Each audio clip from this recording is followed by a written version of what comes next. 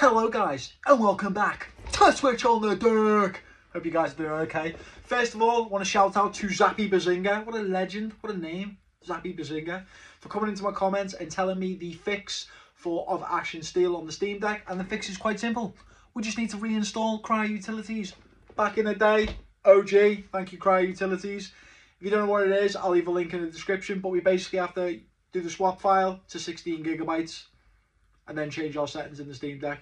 You can Google it though, because I cannot be asked detailing that for people that don't know how to do it. Okay, we've seen my tutorials. Now, in terms of performance, what do you get? Boom! It's fine. Use FSR Balanced or FSR Performance. There are a few stutters, just a few minor stutters when you're in the forest area, but to be fair, you know, it's a new game. It needs a few updates. And yeah, guys, it runs. Thank you again. Let me know in the comments if you're going to be checking this out. I'll catch you in the next one. Bye.